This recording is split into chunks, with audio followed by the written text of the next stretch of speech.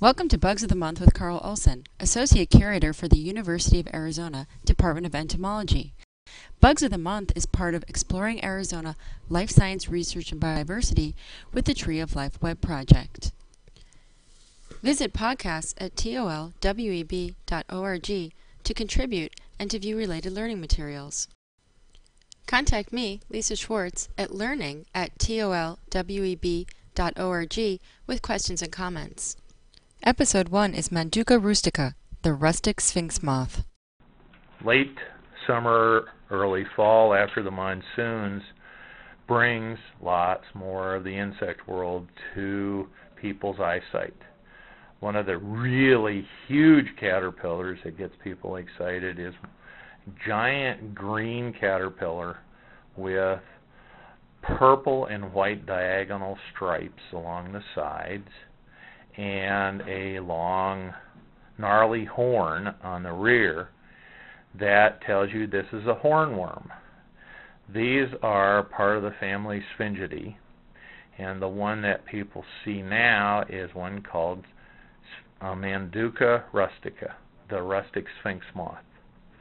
This particular caterpillar may be seen feeding on the desert willow or one of the urban landscape plants. Japanese honeysuckle provides good food.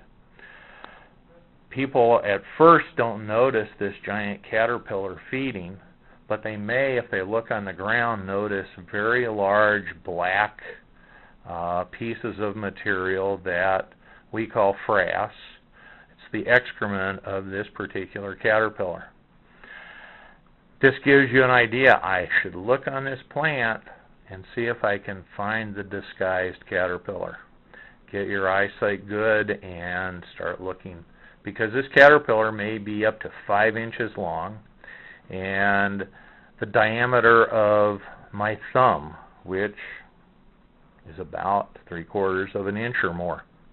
Large.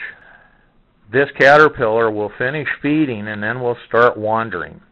All caterpillars have to work off their food resources a little bit, but they're preparing themselves, because here's another caterpillar that burrows into the ground and pupates. Rustica is going to make a little cell underneath the ground and change clothes.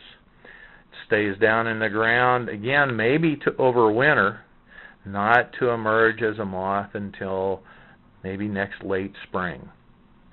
The moth is a very large black and white mottled moth with a wingspan maybe in excess of 4 to 5 inches across.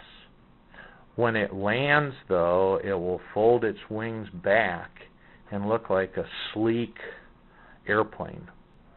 Sphinx moths are well known because they can hover in front of a flower, and they will uncoil a very long proboscis, their mouth part, which they use for drinking nectar. And they can stay hovering in front of the flower until they've finally taken a long sip of that sweet nectar. This moth, again, is one of our good pollinators of the desert, and will seek out very large trumpet-shaped white flowers. Look for these moths that may land at your lights at nighttime on your house.